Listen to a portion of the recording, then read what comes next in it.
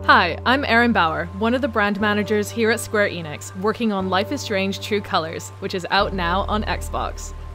And today, I'm going to give you a quick rundown of one of the game's core accessibility features and how it came about.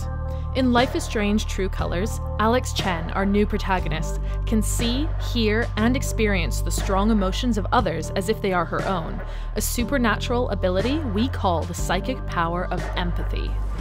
We knew that our gameplay would involve tapping into blazing, colored auras, but worldwide, there are approximately 300 million people with one of the three main types of color vision deficiency. So one of our key goals was to increase our suite of accessibility options to make the game, and power, as inclusive as our story. Good to have options, right? So what are they? I'm glad you asked, Alex. Let's check them out. The team at Deck 9 developed a suite of 3 adjustable filters found in the accessibility menu, allowing you to adjust for deuteranopia with a filter to make greens more distinguishable from reds, for protanopia to make reds more distinguishable from greens, and for tritonopia to make blues more distinguishable from yellows. As you tweak the settings, you can see examples of the filters in action across all 4 auras, and the strength of the filter can be adjusted to personal taste.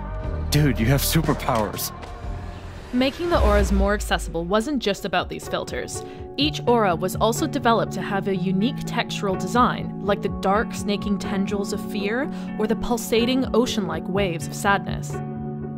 A unique icon also identifies each aura, and that's just one aspect of the game's accessibility options.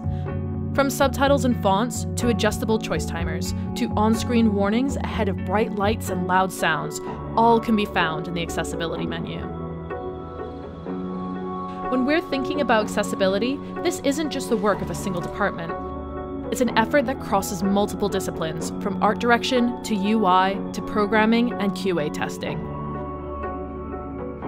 We're also committed to an ongoing journey, improving accessibility with each game we develop.